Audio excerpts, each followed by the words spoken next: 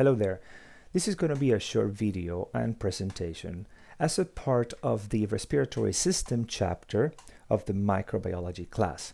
I hope you have enjoyed the flu presentation and of course in general the vaccine presentation.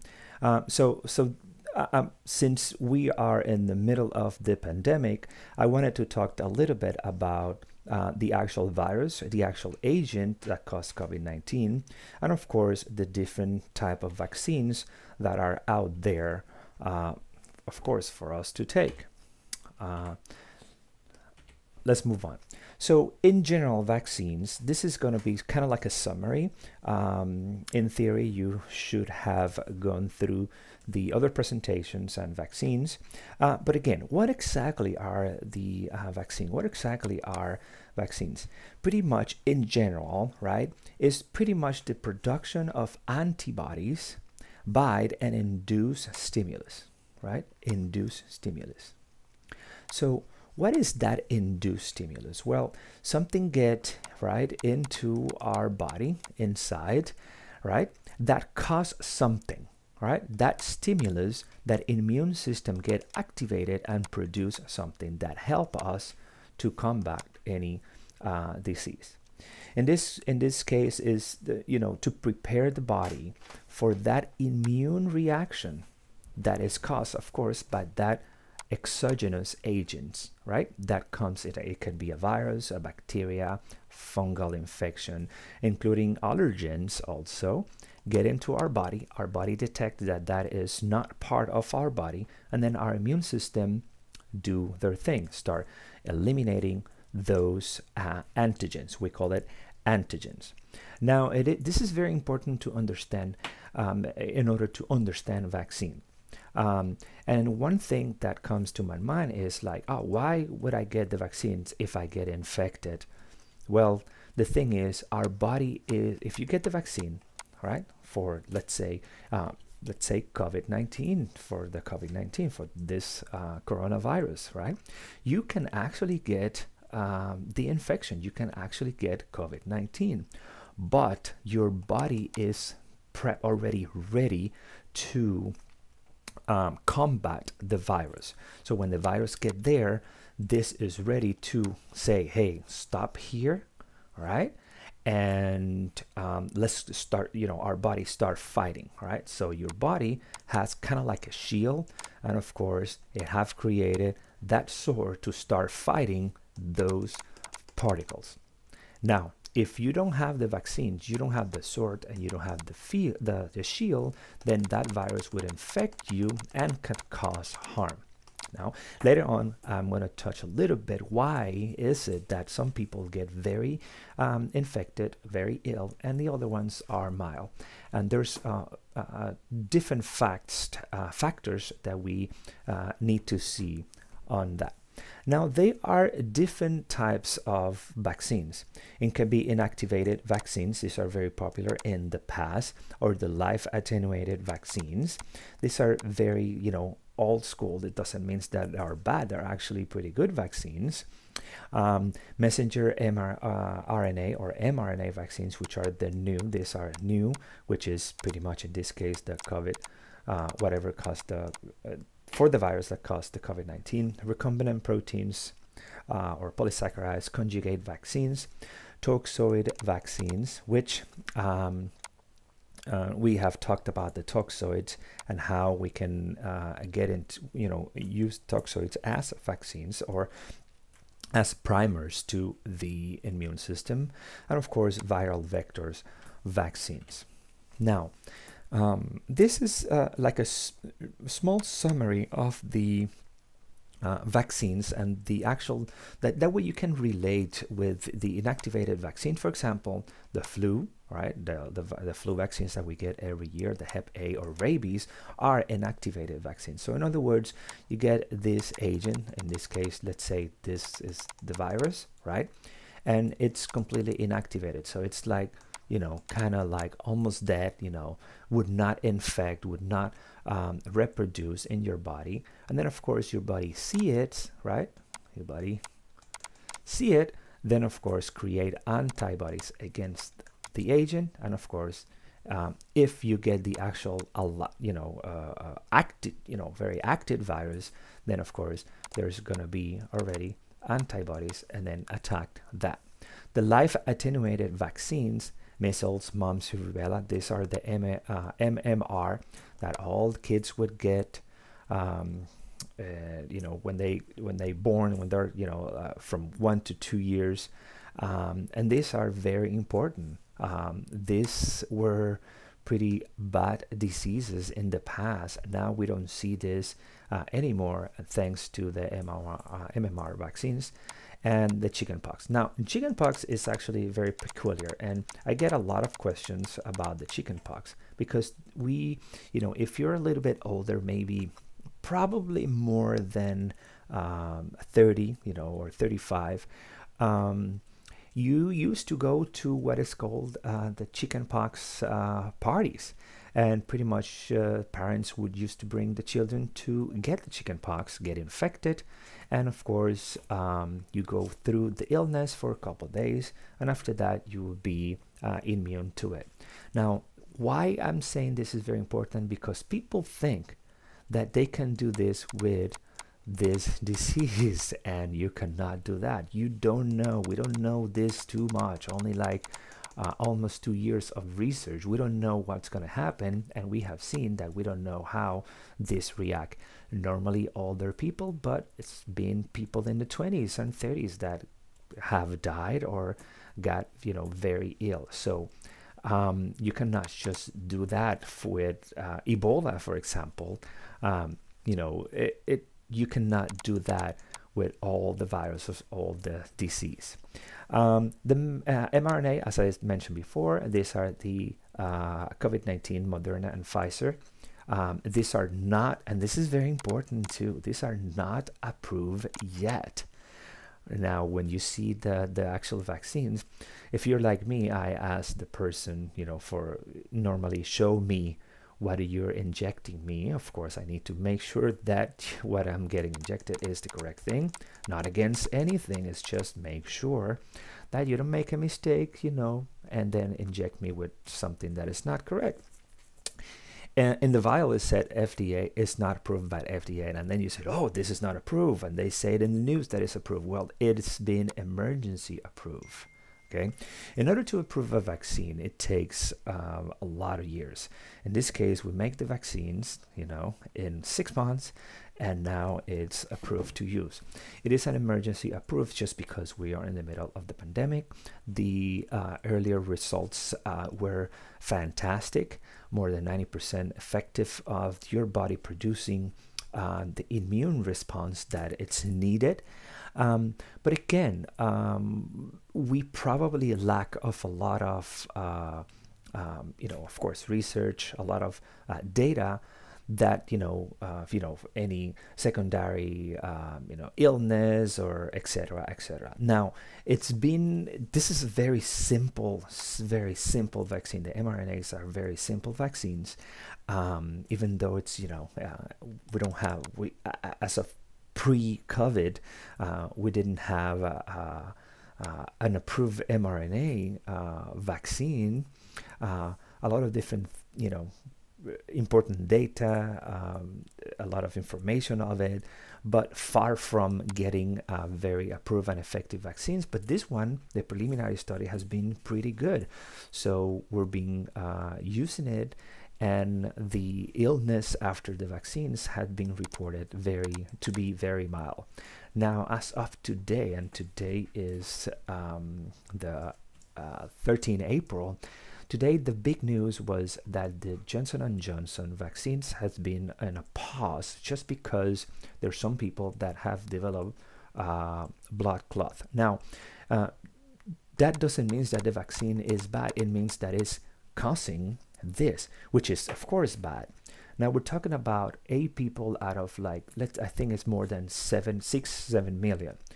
Now that doesn't mean that that because it's just 8 people we're gonna say, oh, whatever. No, we need to look at the safety of humans. These are 8 humans. It doesn't matter if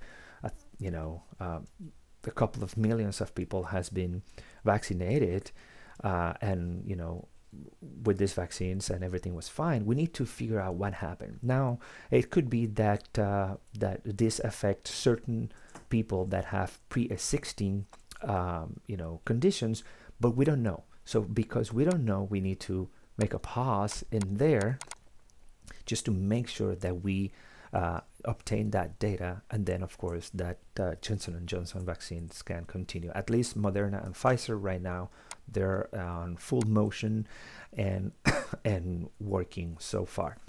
The recombinant proteins of polysaccharides or conjugate vaccines like Hep B, shingles, the human papillomavirus, that that vaccines that we get, those are approved, of course, vaccines, recombinant proteins, toxoids like tetanus and diphtheria.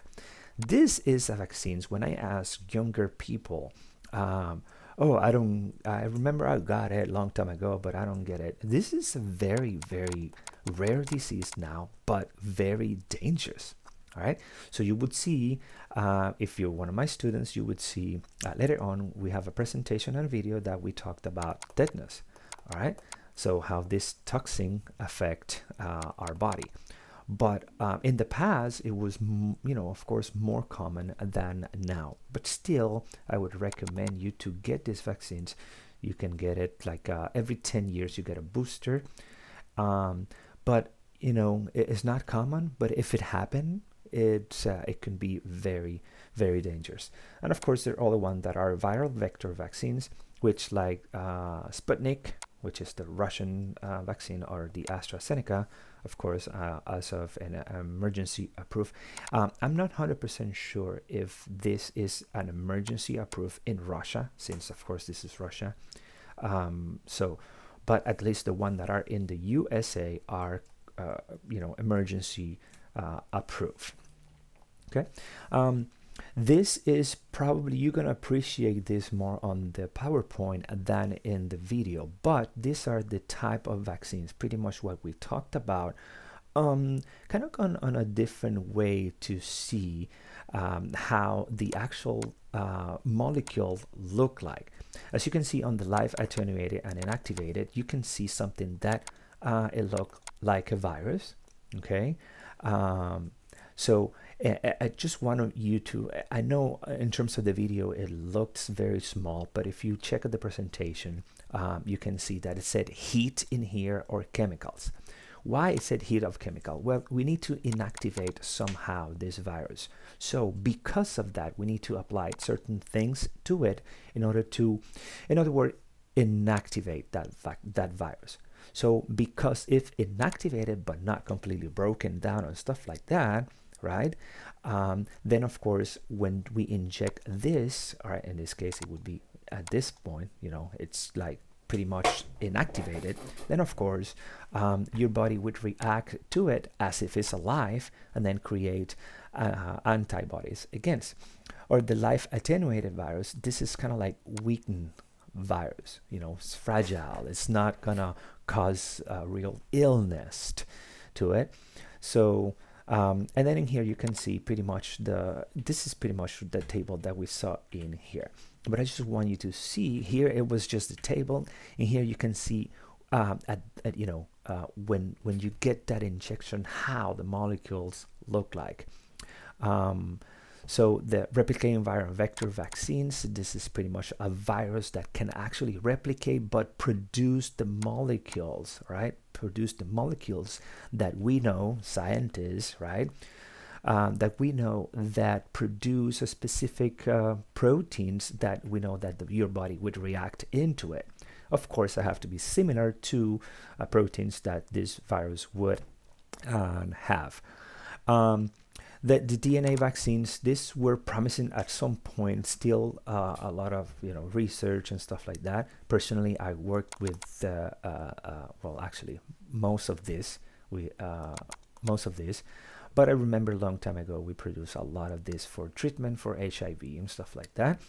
This is pretty much you inject that specific DNA region, that DNA goes to your cells, and then of course the DNA produce specific proteins that these proteins would pretty much get exposed in your body, and then your body react to that protein and produce antibodies against. The RNA vaccine on the mRNA are kind of like, again, a new thing. It's pretty much like one step ahead of the DNA, because this is mRNA ready to go. This mRNA would get into the ribosomes right away and produce whatever it is that is important, and then of course that proteins would get exposed into your body. Of the unit vaccines, in this case, pretty much we produce a particle. Let's say this is a virus, right?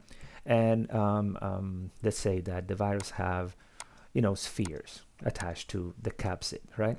So let's say that we know that the body reacts to these spheres. So in other words, we create these spheres. Okay, so we are pretty much have these spheres. We create these spheres, and then these spheres get injected, and of course the body will react to the spheres, not to any other thing. And of course, if you get this virus, now we have antibodies against those spheres, and then of course in this case we are sort of protected.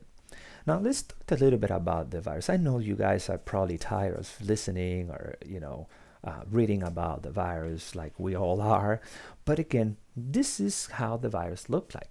Okay, this is how the virus looked like. It is an RNA virus that can infect mammals or bird. At the beginning of the pandemic, it was known that some pets had actually the virus.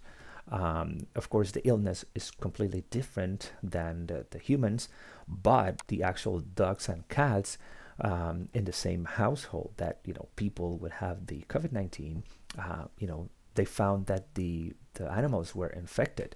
So that's kind of a little bit creepy in a way, but sometimes these viruses infect only or either humans or animals and stuff like that. This one is kind of like broad spectrum in this case, because it can infect other animals, and of course it would affect the respiratory tract. That's why the name, which we're going to go in a second. It's an envelope virus. When it is an envelope virus, it have the virus has as we discussed before, right, either the RNA or DNA. Then you have the capsid, which are a bunch of proteins protecting that DNA, and this have another protection, which is the envelope, like you can see in here.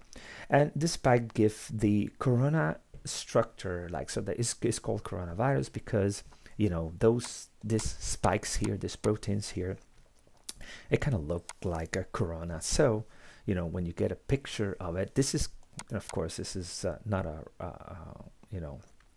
this is more like a perfect picture of it, but in this case, when you look at it in the microscope, of course, electron microscopy, like TEM, for example, like this one, you would see all these spikes. So it would look like this, the corona. And it would have 26 to 32 kilobases, which is big for an RNA virus. So that's kind of like general information. It would look like this. This is pretty much the other coronavirus. This is the agent that caused COVID-19. It's very similar virus. Again, the same type of virus. You can see here all this projection that make it look like a crown, which have the spike protein. And you might hear about the spike proteins a lot. And again, it's because these spike proteins are the things that make the virus to attach to our cells, and then of course get inside the cells, which we're gonna go and talk a little bit later on. But as you can see, the genetic material it's inside. In this case, have other proteins that we're not going to go into very details, just because this is more related to the vaccines and the actual general for the virus. But you have some other specific proteins that are very important for the release of introduction to the cells or release of those out of the cells. How is the actual cycle of the SARS-CoV-2 or the virus that caused the COVID-19? Well, you get the virus in there, and the virus, this is your cell, all right? This is your cell. Our cells would have this thing. And I know that in the news they're trying to explain this. It is very difficult to try to understand this from the news, because there's people that they don't know what these are. They're just reading a script, and again, it's at least they try to do a pretty good job trying to explain to people. But make sure that you look on the right source of information when you're looking at all these things. And of course, I have heard a lot of different media, social media, explaining things not the right way. So please look at the scientific real scientific information, not whatever somebody says in the social media and stuff like that. All right, that's a good note. So the virus would attach to the ACE2 receptors that we have in our cells. How? I'm going to explain you a little bit later, but this is the way that the virus get inside. When this happened, right? When this happened, there's some other things that have to happen. It's not just attach and get in, right? But this is the way that the virus enter the body. And when the virus entered the body, the virus would want to reproduce. This is why the virus, every organism wants to reproduce, right? In order to in order to live. Now, in this case, do you guys remember viruses are not really alive? And that's another class of discussion. Let's imagine that the viruses are sort of alive, which they are now, because viruses need a host, and this cells is the host. So these viruses want to reproduce, and the way that reproduce is the genetic material would get released in the cells, and in this case, the ribosomes, our ribosomes, right, pretty much get those that genetic information to produce all the genes necessary to produce the actual virus, the capsid, all the proteins, and to be assembled, etc. This is another very important thing in terms of treatment. The release of the viral RNA in the cells reproduce, with the ribosomes, it pretty much produce, all the possible proteins that need to assemble. By one of the most important thing would be the translation on the viral polymerase. This enzyme is very important, and why I want to make this clarification now, because later I'm going to talk about one specific treatment that they actually using for this virus, and it works. So this RNA polymerase would pretty much, it is the protein that would get attached to the genetic material to multiply. Let's just say that to multiply that genetic material. That way, imagine that we have a lot of genetic material here, right? Then what we need to do is just encapsulate that genetic material, right? Assemble those proteins produced from that genetic material, and now we have virus in there, right? So that's pretty much why it's very important, but later on you'll see why it makes a little bit more sense. So RNA replication happened, right? So now we have all this, and now what we need to do is pretty much produce all those proteins in order to assemble the virus, and then of course the virus is ready to go and infect other cells. Okay, how they got the name, all right? How how we named it. So phase first, it was discovered, of course, in 2019. So it was pretty much called the novel coronavirus because it was new and it was a coronavirus. So the actual disease, it was called COVID-19. So you get the virus, right? The virus is the 2019 novel coronavirus. And of course, the disease is actually COVID-19. So the virus was the SARS-CoV-2. 2 because it's the second virus that caused something very similar, which we call it severe acute respiratory syndrome. All right, severe, A from acute, R, so SARS syndrome. We have this coronavirus before, especially another severe acute respiratory syndrome, or SARS, in 2003. that outbreak, but that outbreak was just an outbreak, not really a a pandemic like right now. And of course it was coronavirus too, because we have this, so we have to name it too.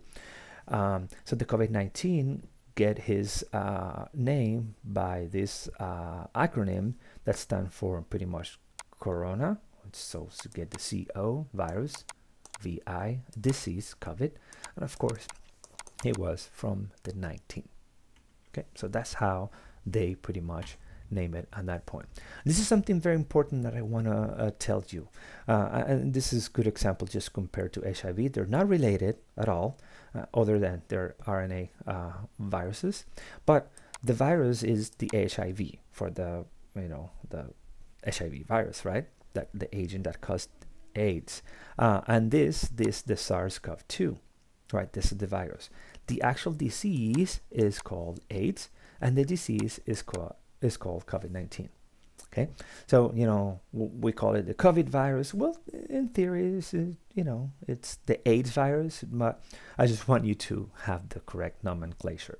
HIV is the disease, SARS-CoV-2 is the disease, the virus, and the actual disease is, like, let's say for the HIV virus is AIDS, and this for the SARS-CoV-2 virus is COVID-19. So at least you have that nomenclature. Remember I mentioned the ACE2 receptor. This is very important to understand, and the scientists looked at this as probably the most important thing to understand the disease, future treatment, not necessarily vaccines, although of course it's very, very important for the vaccine. And I want to mention here, I hope that you have watched the flu presentation and video. You guys remember there's this specific treatment which is called oseltamivir, and pretty much what it is the flu virus had some spikes also. Get this, let's say that this is delete that. They said that this is a cell. It has some receptors also, similar to the coronavirus, the way that it enters.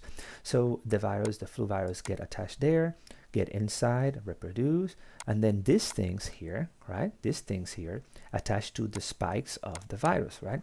So when the virus comes out, right, it's not just come out, because the virus has the same spikes that had at the beginning when it actually entered the cell, right? So this virus get out, but still attached to these parts here, this receptor, just because, again, if it's coming out, right, by attaching here, when, in the cells, when attached here, when they go out, of course they have the same protein, so they would attach here. There's some things that happen, right? Some things that happen that make the virus detach from there, and of course that virus can infect other cells, right? That medication, so let's say, like, if we develop a strategy of vaccines, you might think, well, I don't want this virus to reproduce a lot, so let's attack this attachment here, which is pretty much the pretty awesome strategy, right?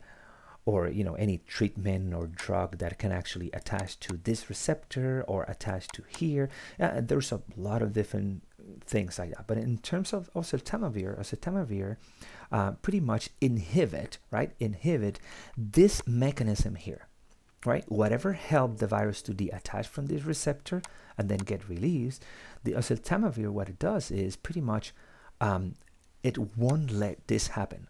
So the virus stayed attached to the cell after reproduce inside the cell.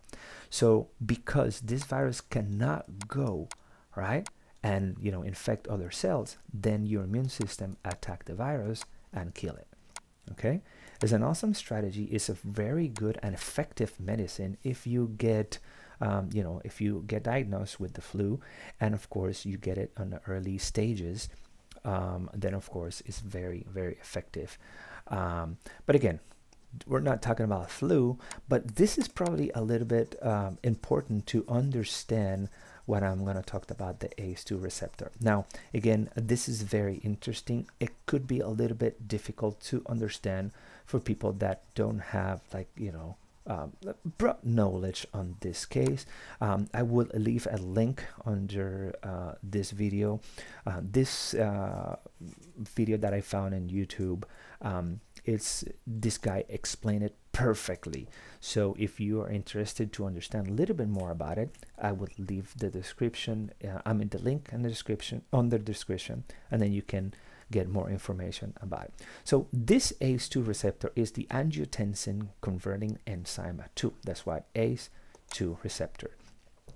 We would have it in lungs, arteries, heart, kidneys, and this is, you know, on those cells, right? The cells, and it would have these receptors in the cells, right? Now, in order to see the ACE2, we need to see what are those ACE receptor. The ACE receptor renin-angiotensin system is very important to control. One of the few things is to control blood flow. Okay, so in other words, imagine the you know, how the blood get either, you know, I need, you know, high pressure, low pressure, you know, how the blood is going to flow. So we use this ACE system. Now, a lot of hormones are secreted, and when we talked about hormones, don't get scared. Oh, hormones. No, hormones are important things for signaling, and everything in the body is signaling. If you know, let's say that if you need something here, you send a signal, right? Signal, and then just to get these things that can actually help me to do whatever function it is. Okay, it's everything in the body works as a signal. So so again, because our cells would have this in order to control the blood flow and stuff like that, it is pretty much very perfect strategy for the virus to, you know, have a mechanism to attach to this, because our cells would have that. So remember, the virus is not smart. The virus are just particles that exist, and somehow this happened, right? This happened, and of course it is a good strategy, not that the virus developed that strategy, but it's a good strategy because we have those receptors, and of course the virus attached there. Let's say that we have that this virus would attach to you know, this receptor. Let's just put it that way, right? Just this receptor, but we only have these receptors in at specific cells in our body. Let's just say, just for the heck of the you know, this example, let's say that we only have these cells in our fingers. All right, let's say we only have this in our fingers. So if we touch it, then of course we can acquire the virus. But again, if we don't touch it, then we're good. If we put gloves, we're good. Okay, so it doesn't really work like that, but it's a good example, I guess. Or let's say that we only have this receptor in our ear. So if we don't get in touch with our ears, right, and we cover our ears, then this virus cannot, you know, reproduce, because they cannot get in touch with our ears. Now, in this case, these viruses are so small, get into our respiratory system, of course, by, you know, we breathe, right? We have to breathe, and of course infect our lungs. And because we have these receptors in our lungs, again, perfect strategy, right? But one thing that always, you know, I always ask is, you know, how these viruses pretty much develop these strategies. Pretty much they don't, and I'm going to go and explain that in a second, right? But let's go back to the ACE receptor a little bit. So we use this in order to, or you know, the body uses this to control flow. So let's say that we need, you know, for some reason we need a high, more flow of our blood. Then the signal happen, and then it tells, let's say, you know, like the kidneys, for example, to, you know, do not absorb too much salt, because we need a lot of, you know, let's say sodium in our body in order to increase our blood pressure. Or another signal would be just to decrease the diameter. Let's say that this is a vein, right? And this is a vein, a normal vein. So in order to create more flow, maybe we can make this vein a little bit, or vein or arteries a little bit smaller, right? And if we reduce a little bit that diameter, now the flow, you know, it's, you know, more pressure, create more pressure. Remember when you get a garden hose, and all right, let's say that this is a garden hose, and then you put your finger in here, right? Let's say this is a finger, right? right? And then of course you get more pressure than if it's a garden hose, right? A garden hose that just, right, a regular pressure. So you create pressure by what? By reducing the diameter of this. So again, it's the same thing. So because of that, it's always changing. If you need more flow, all right, or less flow, and a lot of things are produced, right, in order to control that. So so because of that, you know, this receptor is very important. But again, something that we need, something that we have. Now, just put in perspective what we have seen so far, right? What are the people, let's say, you know, uh, let's say greater than 40 or less than 40. Let's just put 40 as a magic age. So have you seen a lot? Not, there's of course always people that are teens or even in the 20s or 30s with, you know, problem with blood pressure and stuff like that. But in general population, you normally see, like when you hit the 30, 40, you start having health problem, or you know, maybe the blood pressure increase a little bit. And I'm an example of that. My blood pressure, it was pretty much perfect all my entire life, and then after I hit 40, then the pressure start increasing a little bit. I don't know about 50 yet, but again, your body would start changing, you know. And of course, if we need to control, just put this in perspective, if your body, a human body, need to control the blood, in this case, just this particular example, when you hit 40 or more, 50, or when you get older, your body need to control the pressure, versus a young person that, you know, your body is, you know, with regular pressure, it doesn't need to control that pressure. Why would your body would have a lot of ACE receptor if you're young, right? Because you don't need to control your blood pressure.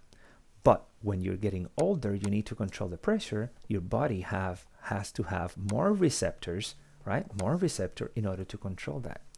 So this is directly related to why people are getting more infected, right, or more ill when they are, you know, older than younger, because the infection that happened, in this case the virus, would get you know, in high amounts of, you know, the viral load would be higher in older people than in younger people. So it's higher, all right, the viral load is high versus low on younger people. Now of course there's other factors, okay? So it could be a younger person that got exposed or have had high exposure to the virus. So of course the viral count would be, you know, bigger or higher, I would say, than another person. There's a lot of different factors, but just put in perspective this, you know, if let's say that we are in a perfect world of an experiment,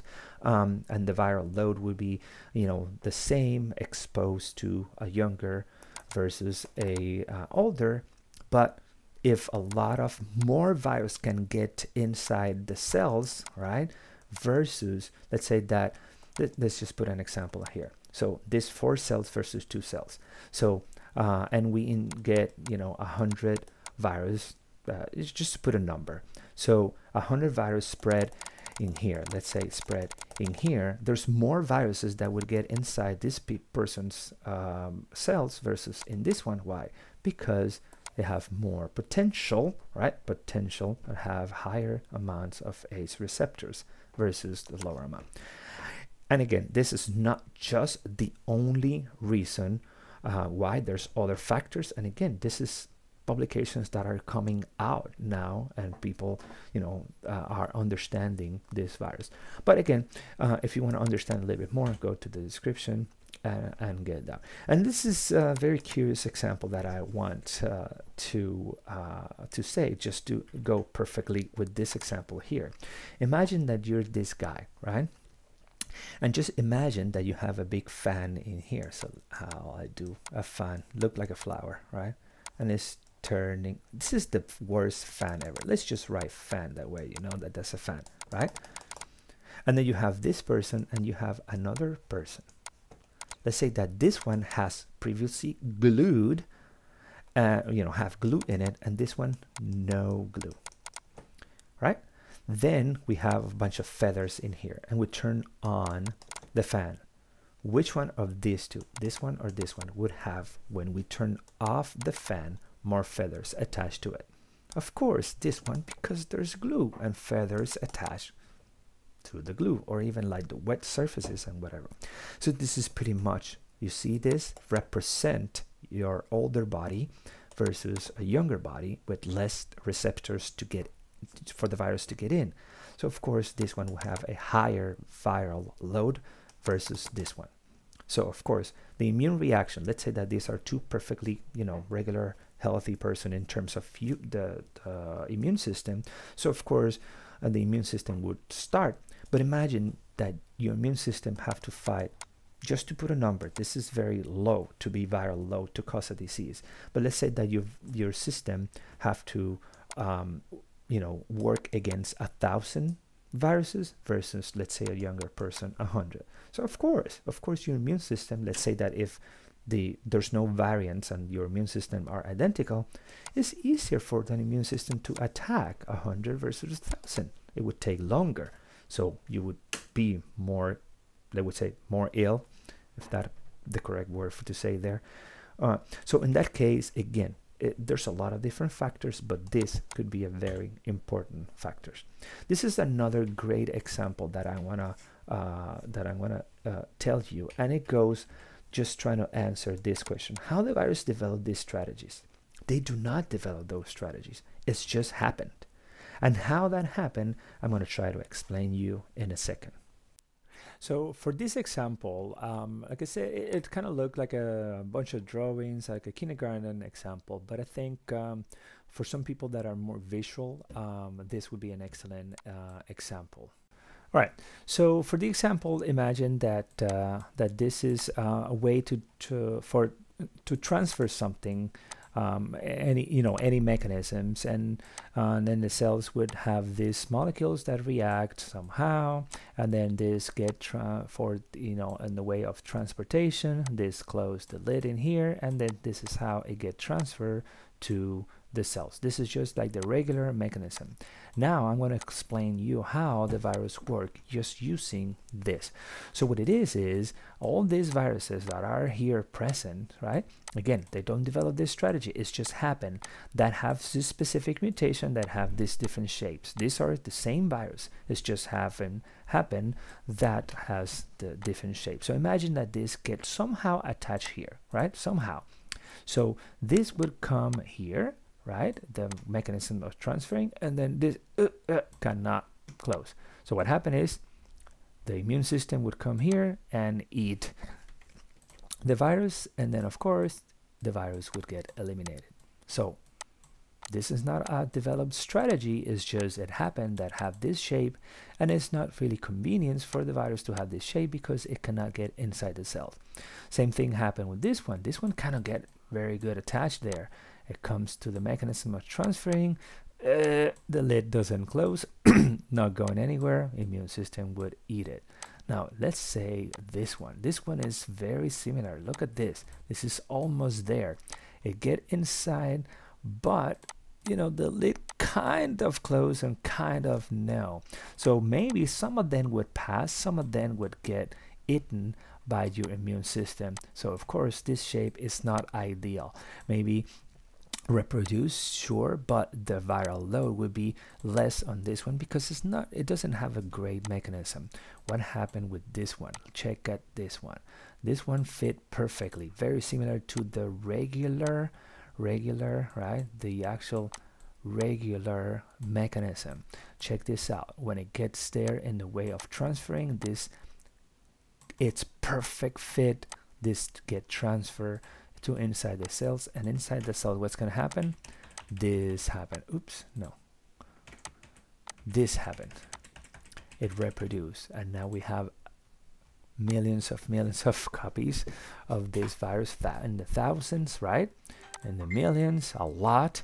So of course now if we compare which one would stay in the population, this one that got eliminated, this one that got partially reproduce, or this one that can actually reproduce in the thousands.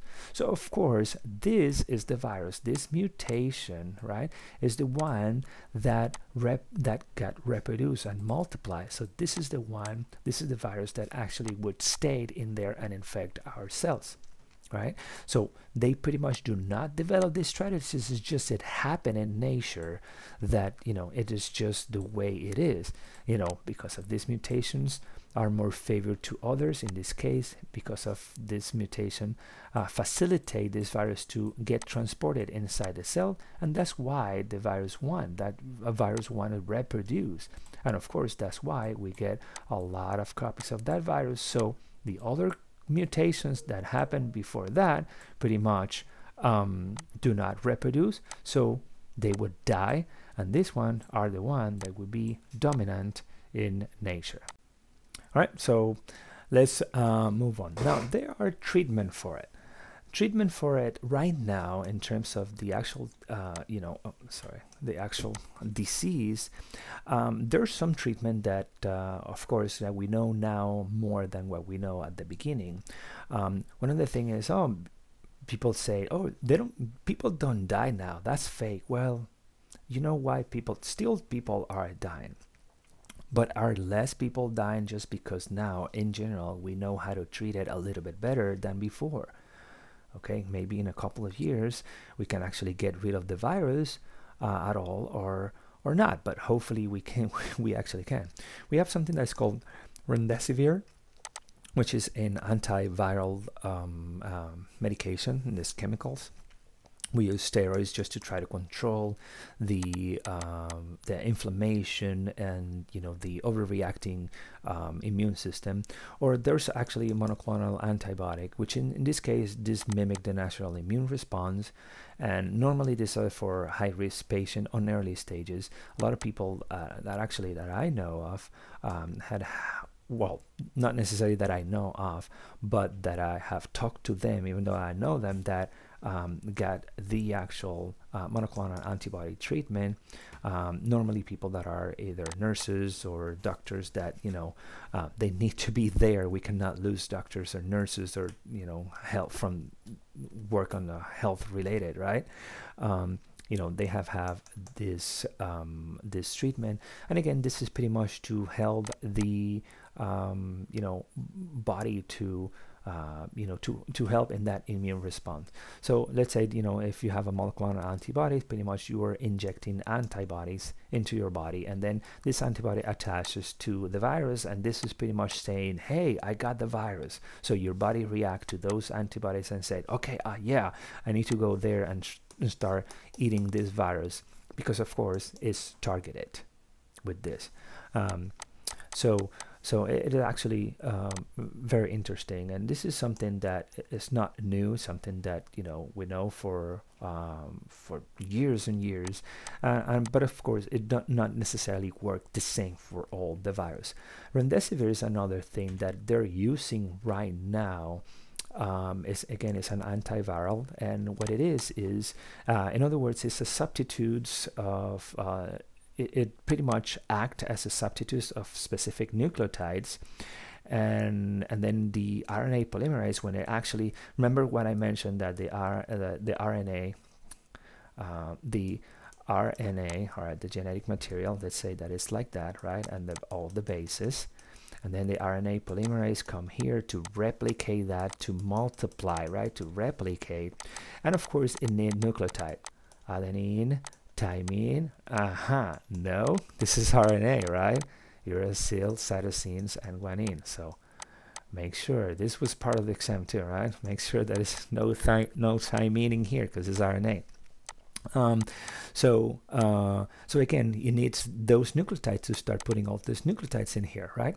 So what it does is this an analog to nucleotides, and then and pretty much when the RNA detect those analogs, pretty much cannot replicate, and it stopped the replication. So in other words, if we don't have the genetic material replicated, then what are we going to do with the capsid? We cannot create a capsid in order to get that genetic material encapsulate it and create the virus. So in other words, it's like this. Let's look at the diagram. So this is the virus. The virus get in here. So of course inject the genetic material, the ribosome, pretty much translate all the important proteins. But one of the most important is the this RDRP, which is the RNA-dependent RNA polymerase, and this is what I'm talking about. This is the enzyme that take care of all that replication of the DNA. So what the remdesivir does is it get metabolized in your body and create that active molecule that it's pretty much the analog of one of those nucleotides, and then when the RNA use that, right, and try to attach those nucleotides to the RNA molecule, it kind of stops. It doesn't like it. This RNA, the polymerase doesn't like that, and pretty much stop that replication in there. So if it stops the replication, pretty much inhibition is it's a cause in here. So pretty much there's no replication. So if there's no replication of the genetic material, then you're done. You're good. You stop the reproduction of the virus. Now, a lot of patients that are get hospitalized get remdesivir right now, and this is working very, very good. This was developed for retroviruses, Ebola, HIV, and in the early stages, they tried it and it works pretty well. It's very, very interesting. A little bit difficult to understand at the beginning if you go to very molecular level, but it's super interesting. Recommend you to look for information if you actually like all these things. If you really want further discussion, we can discuss that later on. But this is extremely awesome thing. Like when I saw this at the beginning of the pandemic, how they wanted to use this drug, and I was like, wow, if this worked, it would be good. And it actually it's been working. I know actually people that got hospitalized that they use remdesivir, and they got way better, like quicker than not. Or even people that doctor have said that if we didn't have remdesivir, it could have been worse. So I mean, it's working. Again, it's not perfect, but it's working. So again, in future of vaccines and all that, just because of the pandemic, it is very bright. Like a lot of things are moving faster than normal, and eventually I think it would get into a point that it would be way better and exponentially in terms of knowledge and what we know, pretty good. So again, I recommend you to look for information about this, although this is again, the mechanisms are going to be a little bit more difficult, at least for this level, but recommend you to go and look for information and read about it. It is a new thing. Like, why I have this at this point in the presentation, not at the beginning, right? It is a new thing. It's no. People are saying, oh, this coronavirus created by the government, this and that. Hey, look, those are, theories that I'm not going to touch. But again, this is not a new thing. The first virus was discovered in the 60s. It was pretty much like a crown-like. That's what it was called, corona. Corona is crowns in Spanish. There are 7 coronaviruses that are known. Like these are the names in here, right? This is pretty much similar, like a cold, and then you're good to go. Again, you probably have other coronavirus before and infections, and you didn't know that it was coronavirus. When you say, oh, I have a cold, it could be that. It could be other viruses. And of course, the more severe are the SARS and the 2002-2003 MERS, which is pretty much very similar to the SARS. It was the Middle East Respiratory Syndrome.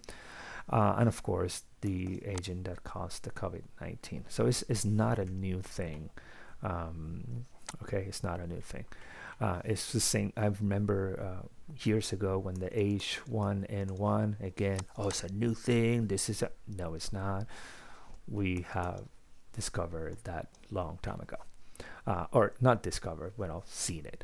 So again, these things exist. It's just they they mutate from one to the other, and then new are created.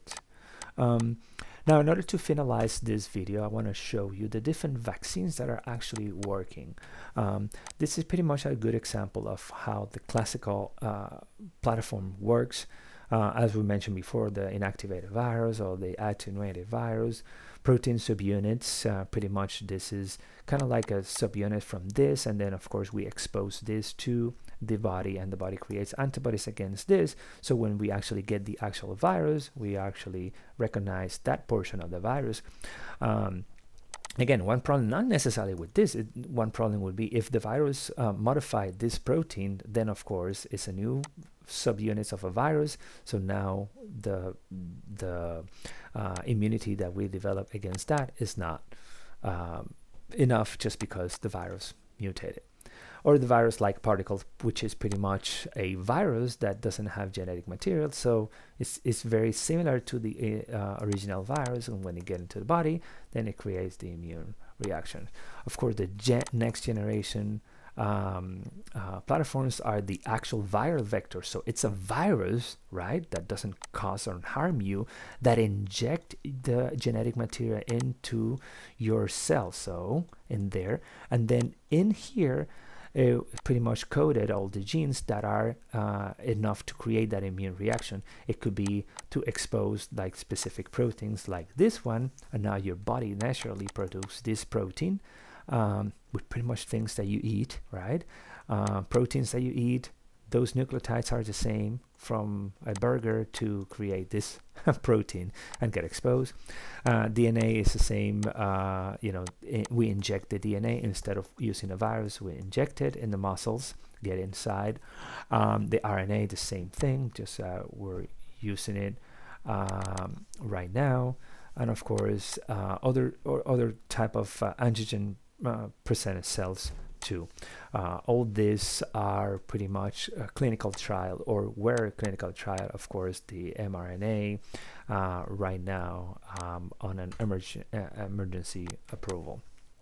Okay, this is here because I wanted just to put it again, just to make sure that you understand how this happened. And we talked about the immune response and all that. If you haven't taken immunology or just like a general biology thing, and now a little bit in microbiology, just make sure that you understand this, how it happened. I left this the glossary here because you can read the different terms and the definitions. But what it is pretty much when you get the virus entered the body, and again to replicate, right?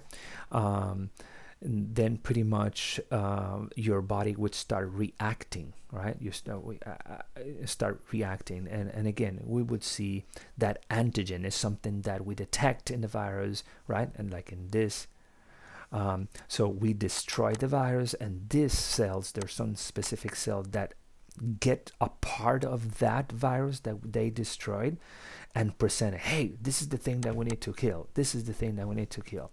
So in other words, this comes here, and then these cells, the helper, the CD4s, or different T cells that recognize that, I said, okay, we need to create something. While these one are still fighting the virus and try to kill them, this other part of your immune system are actually saying, okay, we need to develop something that we can actually kill this. All right, we need to. So in other words, there's two lines of working, two working lines. The cell-mediated immunity, which pretty much are killer cells. These are, all right, you know what, let's send the artillery and start killing and try to either kill the cells, or we need to get rid of that. So if this is a cell, don't worry, we can create more cells. Let's kill the cell, or let's kill the virus, let's kill that. So this is pretty much the artillery that is working hard. This is when you get the fever, this is when you get inflammation, this is when you get all these things.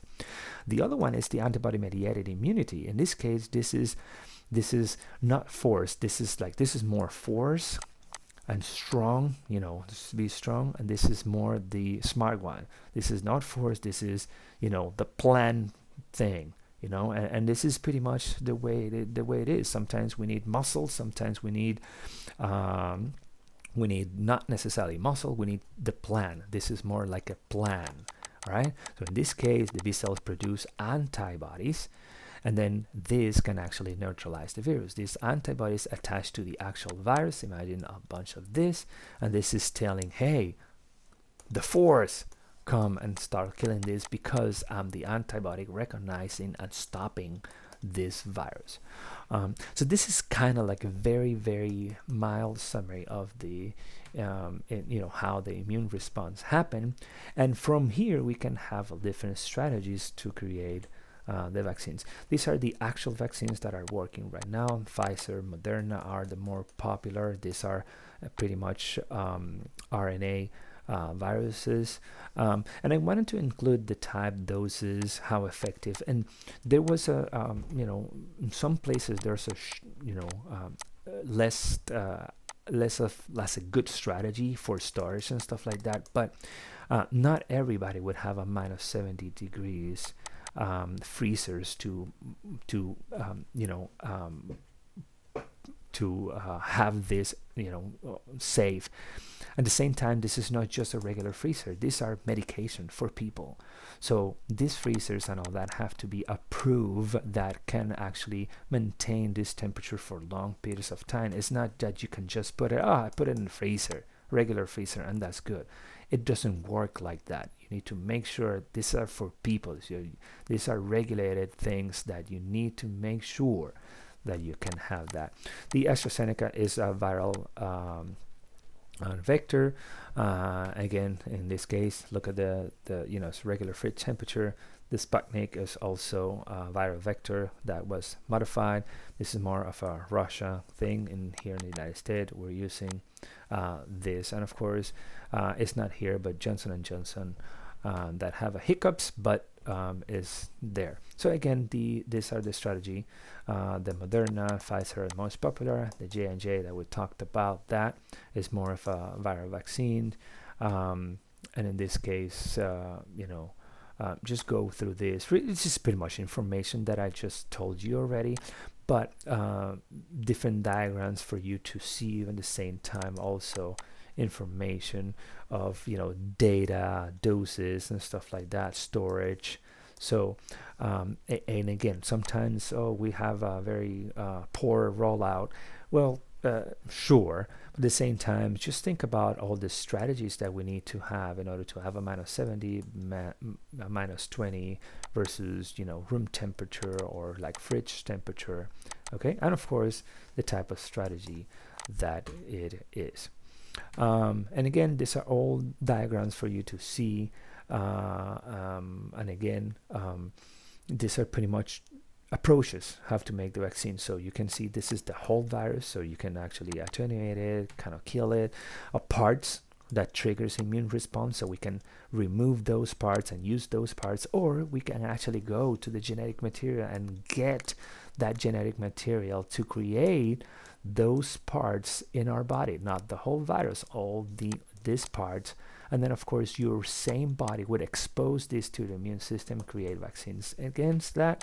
The other thing is just to have an activated vaccines, the live but attenuated vaccines, and of course the viral vector, which this virus would not infect you, only infect this DNA, and in here we can again, as I mentioned before, have those molecules coded in the genetic material to produce the those proteins, and then of course get exposed to.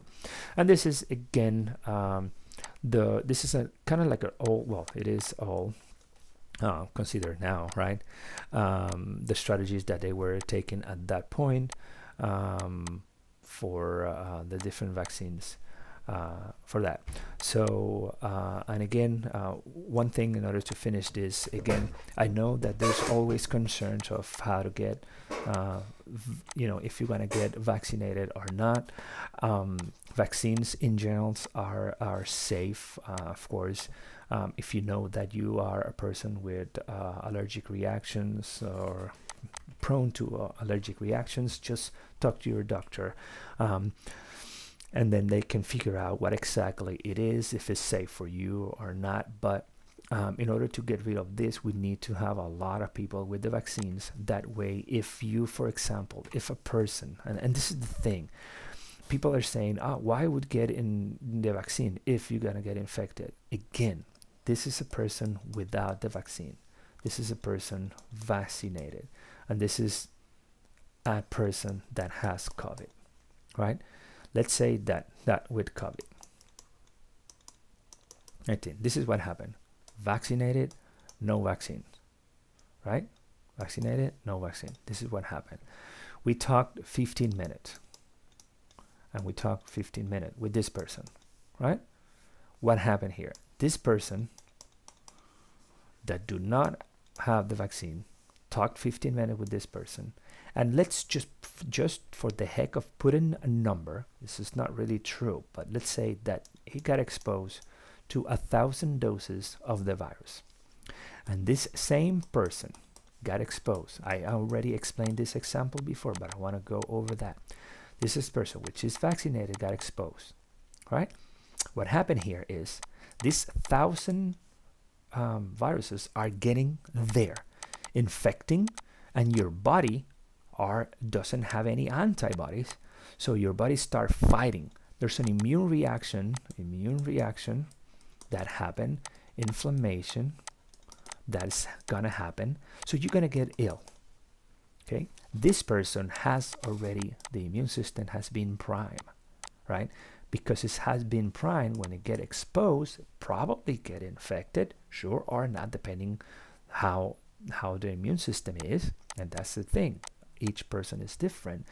Maybe this 1,000 get down to 500 or to 200 by the time you feel ill. So your body is actually priming that, because it start killing this. In this case, it's starting with 1,000. In this case, starting with 200. What happening here is maybe this person cannot infect other people because the viral, this is most important word, viral load is low. So this person here would not infect other people, or the probabilities are low because it has been vaccinated.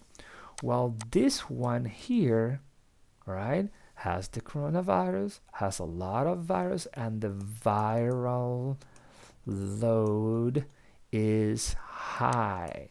So this person can infect other people. Okay? So again, the vaccine is important to protect yourself, doesn't get ill or very ill, but at the same time is to protect the population. And unfortunately, people don't care on protecting others, right? And again, you're getting the vaccine to protect yourself first, sure, your family, but at the same time, other people, okay? So in this case, this is what we need to do. We need to get vaccinated to protect yourself first, but of course to protect other people. Because if you get the coronavirus and if you've been vaccinated, you probably would infect less people or none, versus if you're not vaccinated, you get the coronavirus, you can actually infect more people because viral load would be different. And that's another thing. Another variable is maybe this person got very ill because the viral load is higher than lower, and this other person got the coronavirus, but the viral load was that initial infection. Okay, and again, everything is a circle, right? Life is a circle. You guys remember the chapter when we talked about the portal of entries and the amount of the antigen that is needed in order to produce a specific disease, etc., etc. We talked about that with toxins and stuff like that. It is the same thing. Sometimes toxins that in one specific toxin in low amount can actually harm you, and for other type of toxins it's a higher amount. It's the same thing here with these different diseases, different viruses.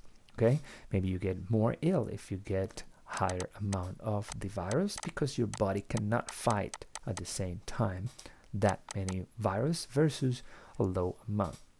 Okay, so again, I was trying to put this video together just to explain it on the easy side, but of course, normally we talked about a new thing, new disease and stuff like that, so I really wanted to talk a little bit about this. I know most of this information, if you like to read, you have read it. Please read on good, if you're looking online and stuff like that, scientific articles are the best way to look for it, or good sources of information, not just whatever people would say. I remember seeing this, and unfortunately I don't have the picture, but I'm just going to draw it here. All right, so this is the sun, right? This is a hole in here, right? And this is a wall, a brick wall. All right, there's a big tank of water here with a hole, and there's a lot of water coming out here, but it's sunny. It's just this water is coming out of this tank, right?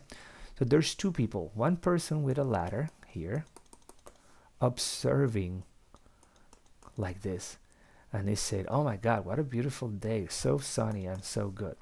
This other person is here looking through the hole, and it said, you are lying, because it is pouring rain, it is pouring water here.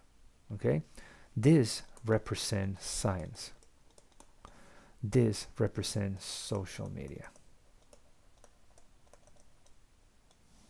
And it's perfectly true. We think that everything is what we see, read in places that are not. I'm not trusting the science. We need to look at the science, right? We need to trust this, okay? We need to look at the big picture, the whole thing, instead of just what we want to see, okay?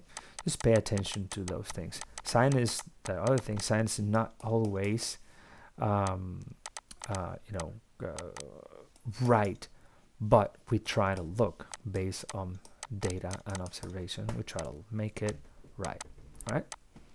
I hope you pretty much understand the video, like it, and see you next time.